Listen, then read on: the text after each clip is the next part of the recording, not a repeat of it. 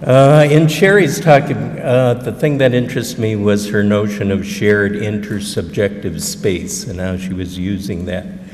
Kind of, how it's coming from the outside through cyberspace and through these things. My talk is actually going to be kind of the bookend to that of the privacy of the analytic encounter. So where she's describing the macrocosm, true alchemical terms, I would be dealing with the microcosm. So as above, so as below. The one comment she made in there, I don't know if you caught it, it says, our intention here is to cultivate an ethic of empathy and responsibility towards ourselves and one another. This talk, I think you'll see, will highlight that. There's no doubt that Jung felt that the consulting room and the work that we were doing there is of utmost importance. This is a quote that I found in Psychology, the Transference. So when the psychotherapist has to struggle with difficult transference problems, he can at least take comfort in these reflections. He is not just working for this particular patient, but for himself as well as his own soul. Small and invisible as this contribution may be, it is yet an opus magnum, a great work, for it is accomplished in a sphere but lately visited by the Newman, these very powerful spiritual energies, where the weight of mankind's problems has settled. The ultimate questions of psychotherapy are not a private matter, they represent a supreme responsibility. Now, isn't that cool? As a Jungian, this is why I'm here, right? This guy could say these things. The other side, I think I should probably argue, and I've written in other papers, the shadow of this approach is, why is it as we Jungians can't just be with people in a consulting room that we have to also feel like we're doing the great work, right?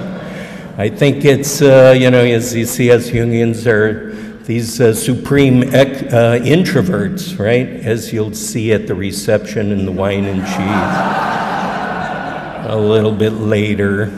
And so we need some great meaning to get us in there to actually talk to people. This is a quote from some of my papers that ties in with what Sherry's talking about. Listening analytically is not listening just to what is said, but listening to what is just below the surface waiting to be said. This is kind of a hallmark of the type of work and the structure of analysis that I'm talking about.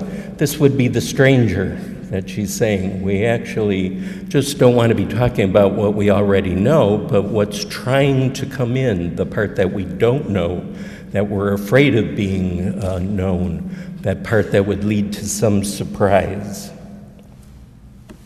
Thirdness. So this is a topic sort of seemed to be near and dear to Jung's heart.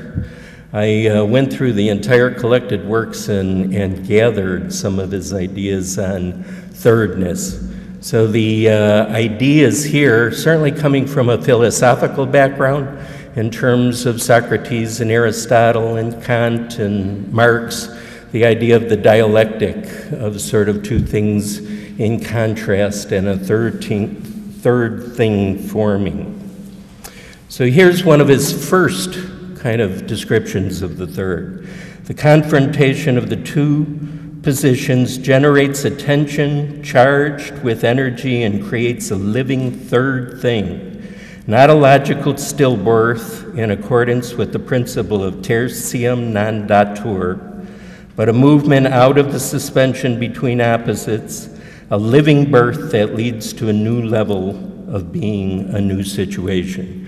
This comes out of his work of the transcendent function. This is the time that he's writing and painting the pictures in the Red Book.